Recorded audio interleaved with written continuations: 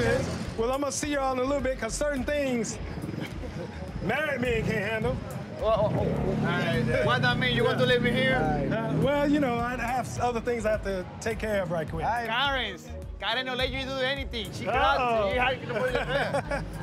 To royal. The royal. To royal.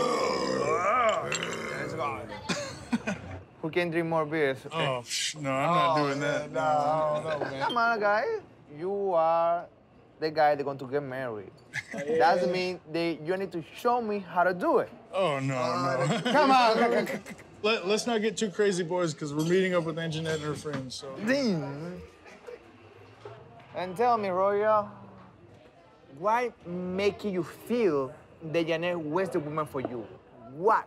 We share similar likes and dislikes, and she thinks that I'm handsome, I think she's beautiful. Okay. Simple as that, man. Royal, 1 second. Are you really happy with Janet? Yes, I'm very happy with Angenette. It's real that Angenette put one track in your phone? Yes, she did at one time. Which one do that to you? Why? I don't know. You know, she got here, she doesn't have any friends here. You know, she's sitting in our apartment, you know, just thinking of things to do. Dude, she put tracker on your phone. That's not normal, man. I mean, nothing is normal. You know, everybody's relationship is unique. If your wife try to tracking you, it's because she don't trust you.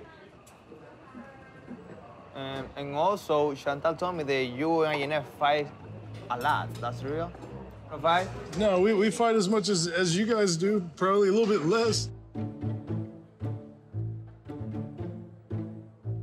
You know, every relationship has their ups and downs, so we're just going through that. I mean, there are definitely more ups than downs.